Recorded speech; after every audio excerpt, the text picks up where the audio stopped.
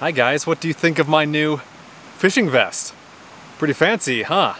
So I got this for about $20 off of Amazon. I think it was $20, might have been $30, but it was pretty cheap. This isn't a name brand one. This is, as the little patch here says, this is from Bass Dash. Not a sponsor. I bought this off of Amazon. I'll put a link to it down below if you're interested, if you want to check it out for yourself. I bought this because I've never fished with a fishing vest before. I've never worn a fishing vest, never used one, and no one that I fish with uses fishing vests either. And so I thought, okay, is this just like an old-fashioned thing? Is this only for old people? Is this just an old-timey holdover from fly fishing? I do know that fly fishers, traditional fly fishers, do use fishing vests, but I don't really see too many Tenkara anglers fishing with them. So I went onto Amazon and I bought what looked like an interesting one that got decent reviews. I didn't want one that was too much. I didn't want it to like cover all of me because that would be too hot and just wouldn't be comfortable. I liked this one because it was relatively small. I mean, it has these two pockets on the front, or these two areas of pockets on the front. And if you can see the back here, it has a couple of pockets back there. I have my keys in one of them, and I've got a couple of Tenkara rods sticking out of the other one. That's not super comfortable. It's not especially comfortable having the rods right there, but it works, right? Let me show you what else I have in the pockets here, what I have going on. Then we'll go fish the creek that I'm standing right next to here. For today, I have a water bottle. This is a 700 milliliter bottle, 23.7 fluid ounces, so it can hold a decently sized water bottle. In this little mesh pocket in the front here, I have some lip balm. In the zipper pocket behind it, I have my lines. Can you guys see this? I think you can. Also on the left side here, I have my pliers, my hemostats. On the right side, I have my little ultralight fish counters, which you can buy when they're in stock, which isn't very often, but when they are in stock, you can buy them at my flytyingyarn.com website. On the right side here, got some tippet, a spool of tippet in this little front pouch. I've got, in this zipper pocket, got my little fly box. And then there's a larger zipper pocket behind there with the GoPro that I record most of my videos on. When I'm actually fishing, I use that, so decently sized pocket. Got my sunglasses, and then some GoPro batteries, and my $10 Walmart fake AirPods. So, that's it. Gonna go fish for an hour or two, see how this feels, and then I'll give my verdict at the end. Are fishing vests worth it? Or are they just an old-fashioned holdover from a fishing era gone by? Guess we'll find out. Okie doke.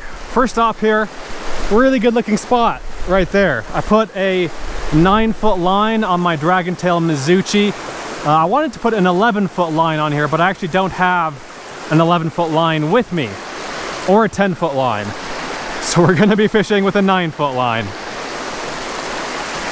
I think I'm gonna stand in the water here so that if I do hook into a fish, I have a better chance of landing it.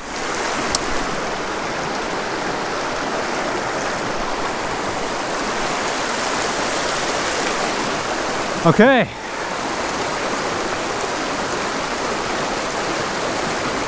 First cast. I might have spooked already what was in here. It might have seen me as I was standing on the bank getting ready. So I'm not too worried if I don't catch anything out of here. I'm right next to a road. You might have just seen a car go by.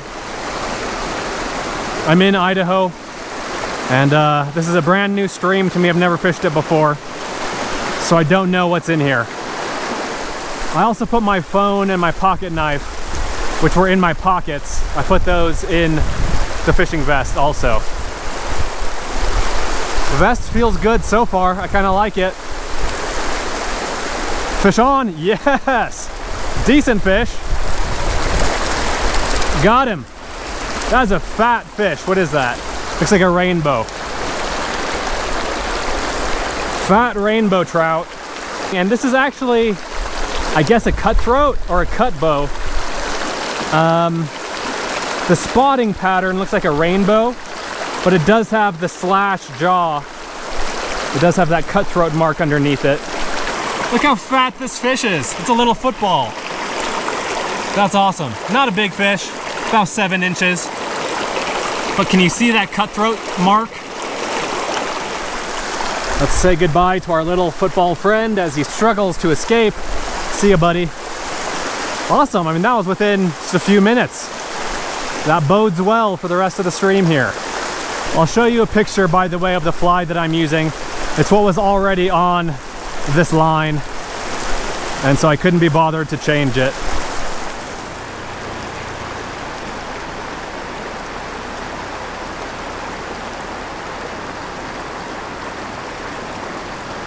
Got one. Yes, I thought there might be one over there. Okay, this one's bigger. Might be 9 or 10 inches. He's fighting hard. Could even be bigger, could be 11. Yes!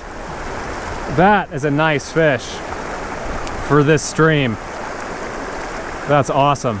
It's a rainbow. Don't see a cutthroat slash on it. Pretty fish though. Nice fish, about 10 inches.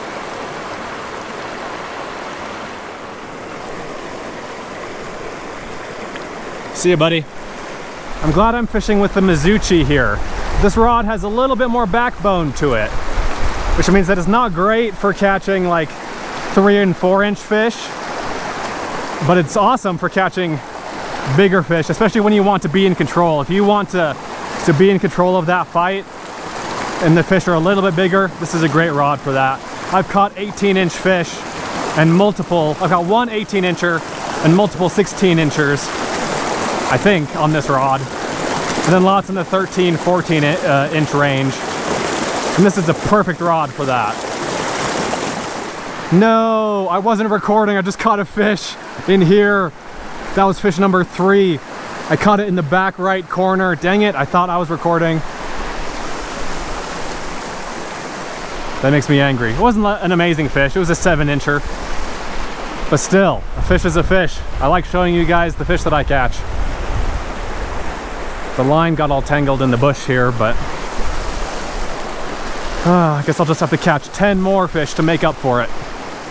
Let's see if I can cast alongside that downed tree there without getting into the tree, without getting caught in the tree behind me. I want to... Oh, that was lucky. I bounced it off of the tree.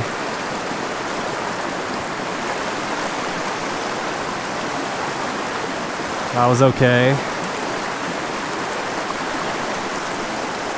That was better. Need to get a little bit closer. There we go. I hit the tree, but I was able to bounce it off into that lane alongside it. Oh, there we go. Where I wanted. Got him. 6-inch rainbow trout.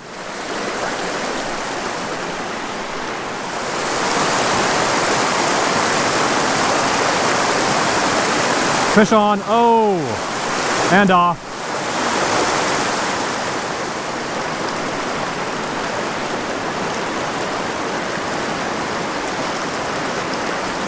Fish on.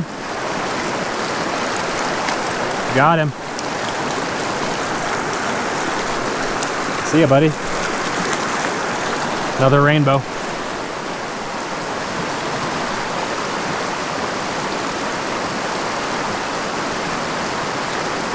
Got one. Decent. Yes.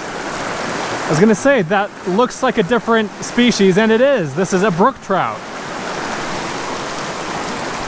So we've gotten a rainbow trout, and either a cut bow or a, I don't know, it might have been a West Slope cutthroat, but it looked like a cut bow to me, and a brook trout. Wait, hold on, hold on. Okay, never mind me saying brook trout, scratch that. This is a bull trout, which is much more rare and which is a native fish. It's native to this area. I did not expect to catch one of these up here. That's amazing. See ya, buddy. Well, that is awesome. That's a real treat. No idea there were bull trout in here. I mean, I guess I kind of knew that they were in this general area, but they weren't even on my radar for what I thought I would catch in here today. That is so cool. When I first saw the green, oh, next cast, another fish. When I first saw the green of that fish, hold on. Now that's a brook trout. Hold on, let me get a picture to show you guys the difference.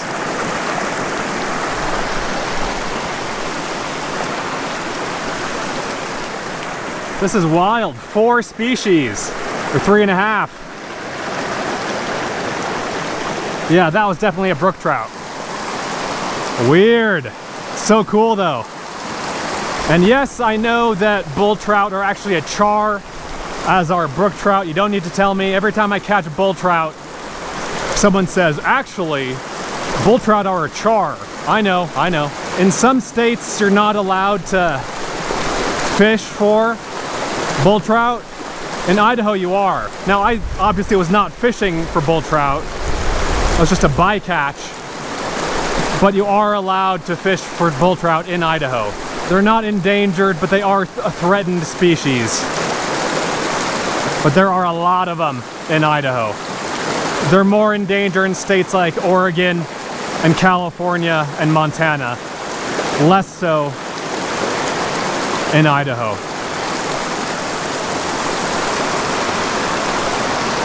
Look at this thing. This is some sort of nest. Like there's moss on top of this log here, this stump. There's a little nest in there. There's nothing in there, no animal, but that's kind of neat.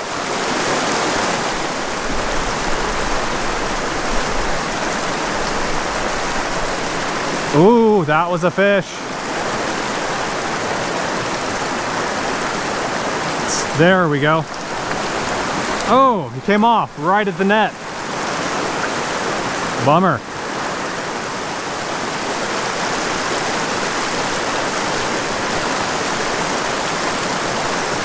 Oh, got another one. Awesome. Looks like we're back to rainbows. Sweet, I'll take it. Or that could be, I mean, that's a cut bow or something. It had the cutthroat slash. I know that West Slope cutthroat trout can sometimes look like rainbow trout, but these don't really look like those. These look like rainbows. They just happen to have that cutthroat slash. So I'm gonna say that they're cut bows. I'll say that they're a hybrid until I catch one that looks more cutthroaty.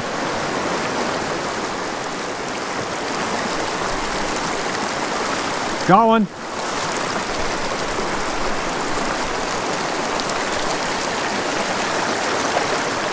I'm excited each time I land a fish, even more so than usual, because I want to see what species it is. I think rainbows are the norm in here. That's like the default fish, and this is another rainbow. Still, happy to catch them. This is awesome. What a cool creek. I'm parked right here. Like, it did not take long to get to this creek. And like I said earlier, cars are driving by, but man, this is just this little gem of a creek right by the road. It's so accessible. It is awesome.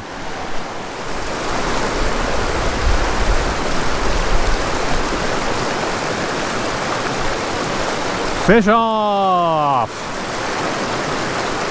Fish off. No, again, I wasn't recording. What is wrong with me? But this time, I have the fish in the net, and this one is a cutthroat. This looks like a cutthroat. I don't know if you can really see it, but the spotting is much more distributed, more spaced out. And it definitely has that cutthroat slash. That is what a West Slope cutthroat looks like. Sorry I suck at filming today. See ya, buddy.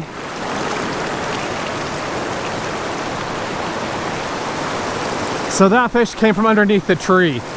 Kind of that calm water right underneath the tree over there. And I don't think I was recording, so that's a bummer.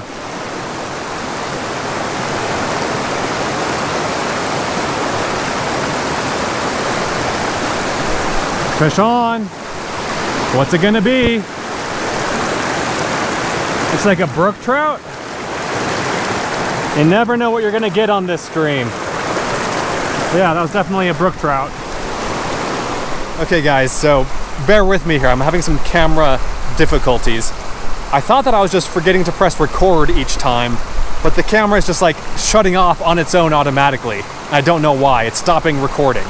So I hope that this video will be salvageable because the fishing has been awesome, but I know that it's missed several catches. I'm gonna try to keep fishing and we'll see what happens.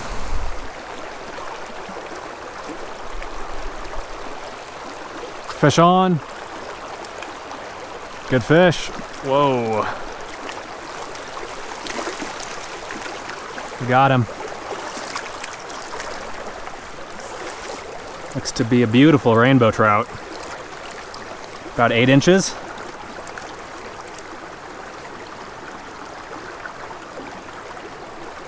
Oh, see ya, buddy.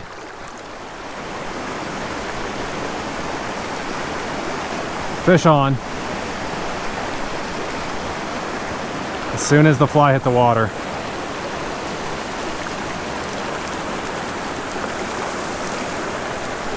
This is, oh, this is another bull trout. So I don't know if I was recording for the first one. I hope I was. But this is a bull trout, guys. With the first one, I thought for a second that it was a brook trout. But it wasn't. It was a bull. Check that guy out. Beautiful, native, feisty bull trout. See ya, buddy.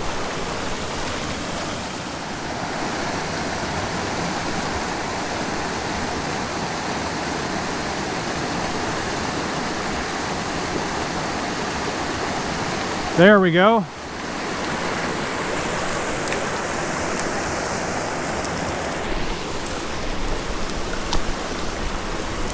It's another bull trout. Bull trout. Let me see. Actually, I just want to double check. Yep, that's another bull trout. That is so cool. See you, buddy.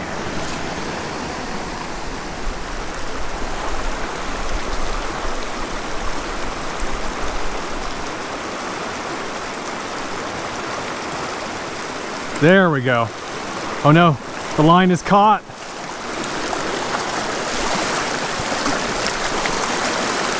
Come on.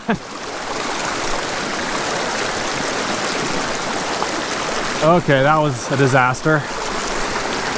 But we have a fat rainbow trout. Cutthroat. Fat little fish. Another little football.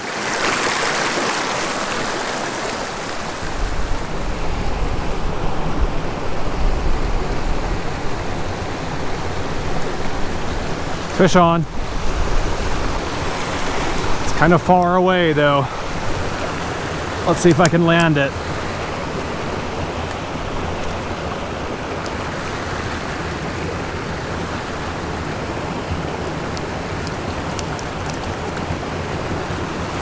There we go.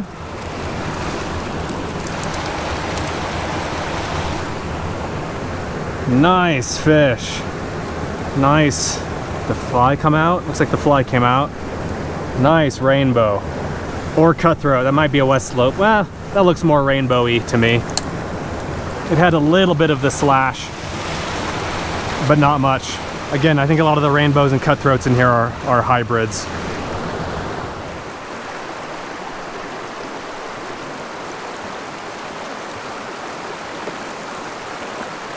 Fish on.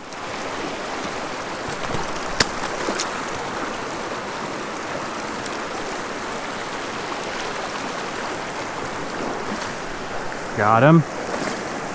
I should be heading back to the car, but I'm having too much fun. Very nice.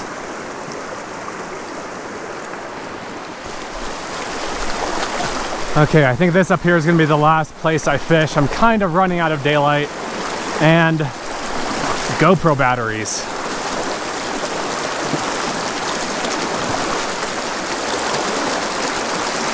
Fish on. Line is stuck in the tree.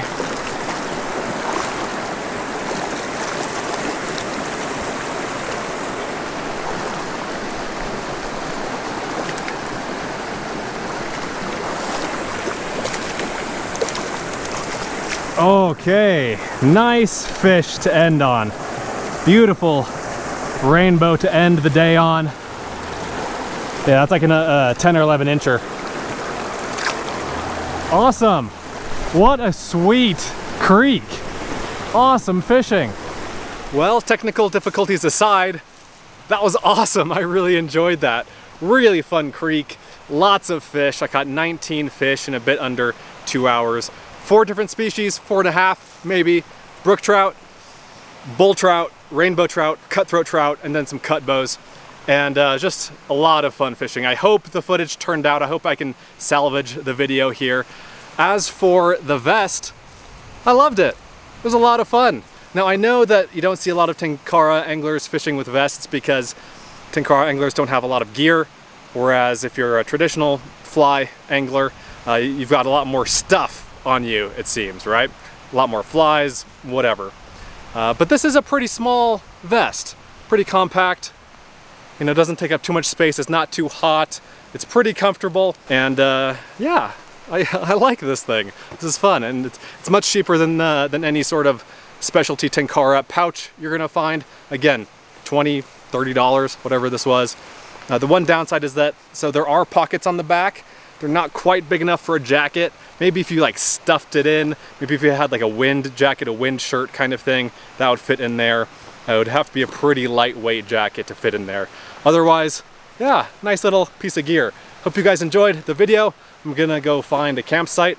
I might even just camp here for the night, but thanks for watching. I'll see you guys in the next one. Be sure to subscribe to the channel here if you haven't already, and don't forget to check out my flytyingyarn.com store if you're looking for yarn for your fly tying needs. And then finally, I have another YouTube channel called SUV RVing that covers all of my non-fishing adventures if you want to check that out. Links to all of those things and more will be in the video description.